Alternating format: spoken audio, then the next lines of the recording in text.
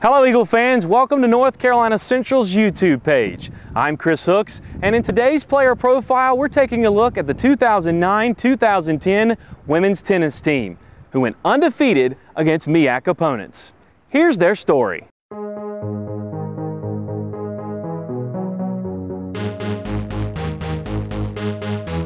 Mama.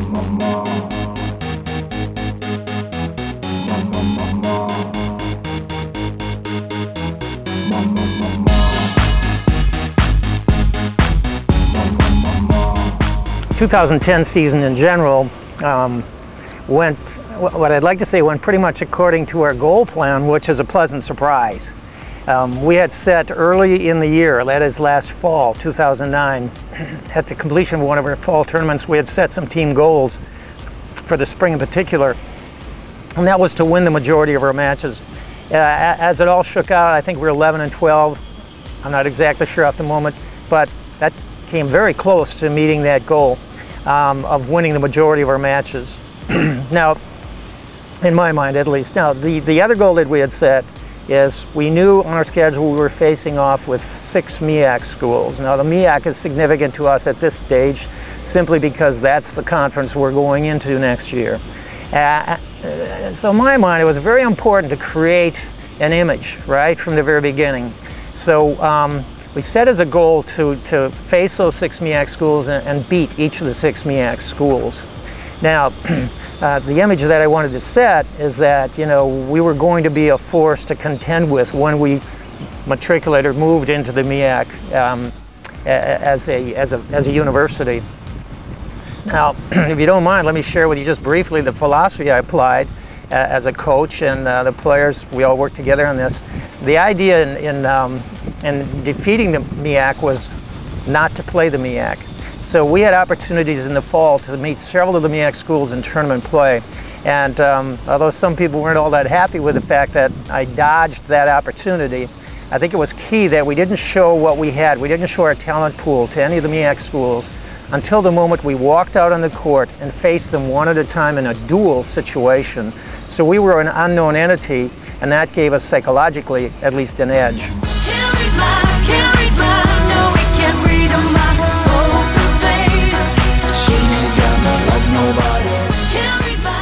It's always a little bit scary when you look at you know, where you are and where you'd like to be, and there's a gap in between, and what do you do to close that gap? And you basically work off of assumptions. You assume that certain things are going to fall in place. And my assumptions included the quality and character of my players, first and foremost. I looked at our players like Kateryna Chorna, returning veteran player. I looked at a new player coming in, Palco, another new player, Cameron Chapman, who I knew would bring some force to our group, to our field.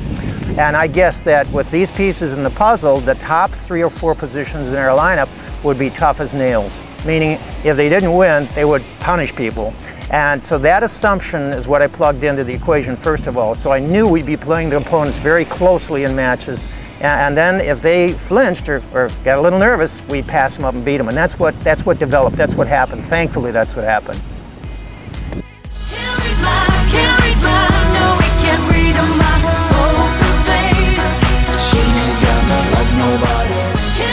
The win over Hampton was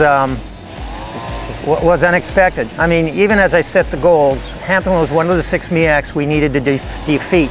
But as I talked to the team about this, in my mind, I really didn't have a clear picture how that was possible because Hampton was powerful from top to bottom. But here again, what happened is our top 3 players in particular, Kateryna Chorna, played at 1. She played a very tough match, stayed on the court a long time, ultimately didn't win, but the rest of the Hampton players were watching to see what was going on in court 1. They expected their number 1 player to win quickly. That wasn't happening. Chorna was on her shot for shot. Court number 2, Palco. Palco was an unknown, a freshman, a young player. You know, tendency to kind of blow up sometimes in critical situations. She stayed cool through the whole match and won. Court number 3, another new player, Cameron Chapman. Ultimately, that was the match that decided, her contest decided the match. She stayed out on that court for 2 hours, 3 long sets, and just pulled it out in the end.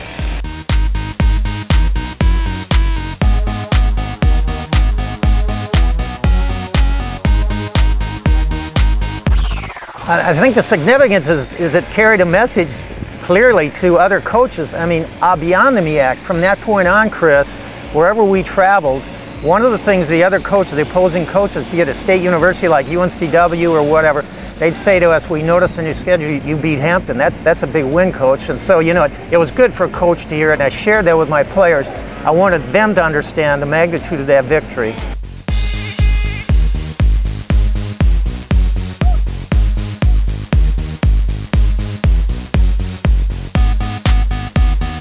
Well, in my many years of being in competitions myself, and in tennis or in other sports, what unfolded at A&T in our tennis match is something that I'd never coached through or seen before in tennis in particular. But we had a situation where the match started out with all the doubles play first, 3 doubles teams on the court, and totally partisan A&T crowd on their home court.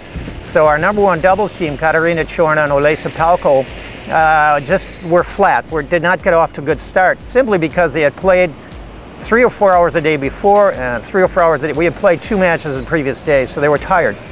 So we found ourselves in a bad situation, down 2-7. First team to win eight games wins the whole match. There was a lot of people who cheered against us. It was like screaming. It was like a soccer match. So that was a big distraction for me in the lesson. So when we started playing, it was like all distracted, and we needed to concentrate and play what we know how to play. Plus, we were very tired.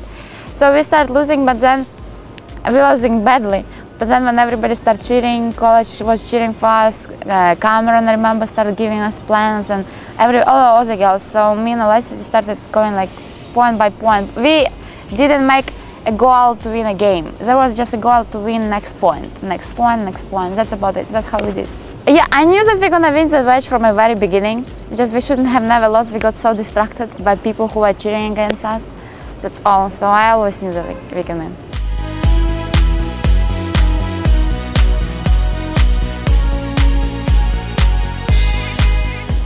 I was happy. I proved myself that impossible is nothing. You can do everything. You can make miracles in a sport, and sport is basically like a life, so you can make anything you want.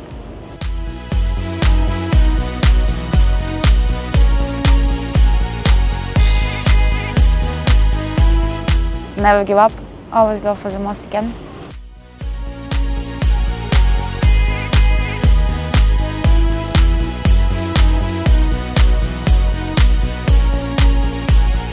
Гордость орлов.